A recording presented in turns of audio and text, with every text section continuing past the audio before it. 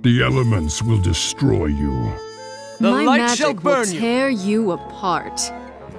With the introduction of Death Knight to Hearthstone in 2022, Blizzard introduced the concept of more complicated class designs. Death Knight had its own unique deck building and resource systems unlike any of the classes before that. But I've begun the process of reimagining some of these older classes to make them more similar to Death Knight.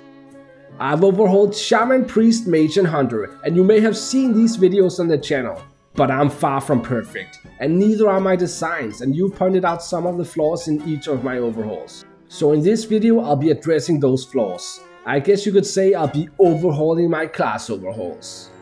The first video I made for this series was my overhaul of Shaman, my personal favorite class. I'll quickly summarize the contents of the video. Storm, earth and fire, heed my call. I gave Shaman 4 new runes similar to the ones Death Knight has that I called elements. There was air, earth, fire and water. You could include up to all 4 elements in your deck, and the number of elements you chose would affect your hero power. You see, I also changed the basic totems from the Shaman hero power.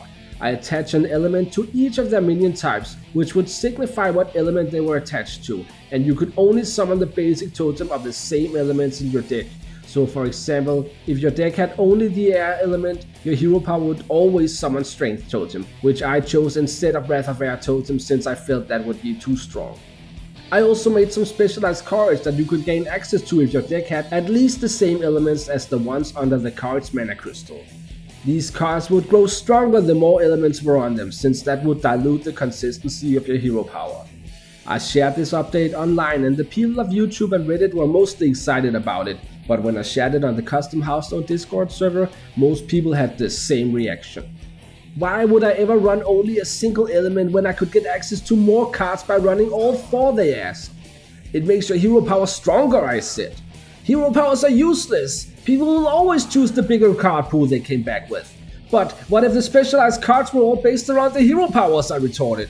It's not enough, they insisted. It went back and forth like this for a while, but secretly I knew they were right. I was about to lose all hope when suddenly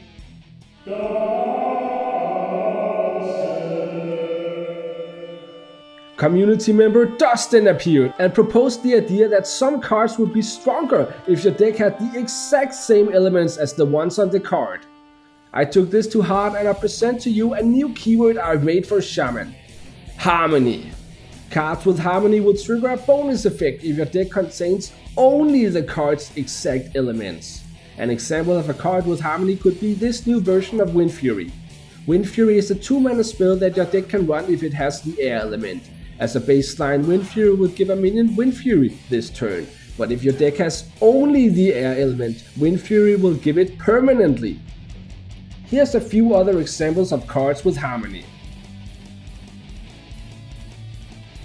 Hopefully that should respond to the main issue of my Shaman haul, but I also made a Priest Overhaul, and people had some notes about that too. My Priest Overhaul was this. I gave Priest 3 different playstyles that I call Faiths: Discipline, Holy and Shadow.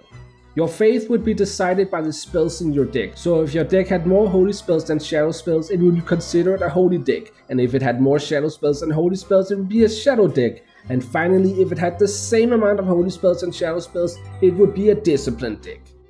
I also gave Priest 2 new resources called Piety and Insanity. You would gain 1 Piety every time you cast a Holy spell and 1 Insanity every time you cast a Shadow spell, and at the end of your turns you would lose 1 Piety and 1 Insanity. I also made some specialized cards based on your Faith.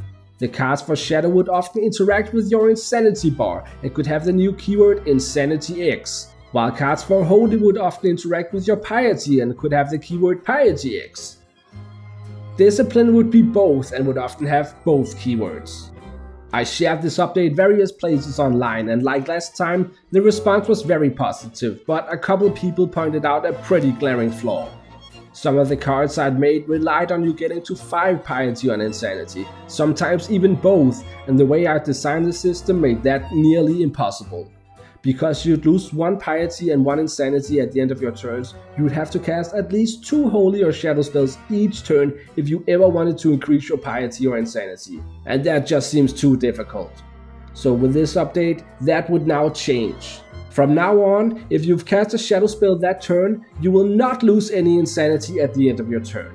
The same applies to holy spells and piety. This way it will be easier to maintain and increase your piety and insanity. This should respond to the main issue of my priest overhaul, but there was another thing I had since thought of. I don't really like that the new keywords have the same name as the resource, so from now on, the name of the keyword Piety X would change to Pious X and Insanity X to Insane X. I also learned a couple things from my Mage Overhaul. My Mage Overhaul was very brief and was all about replacing the freeze keyword with a new keyword called chill.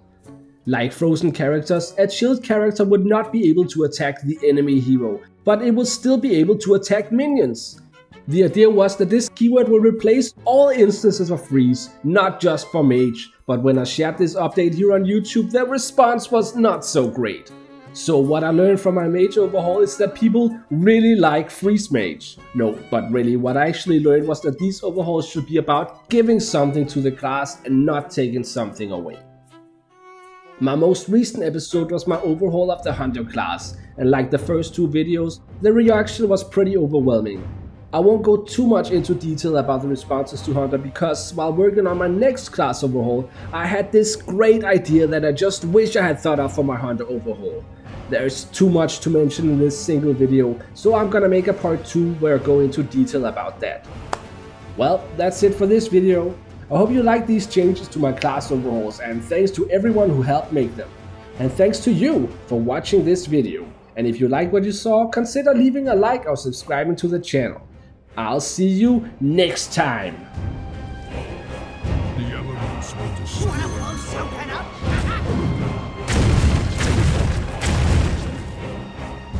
That's incredible. Take shot!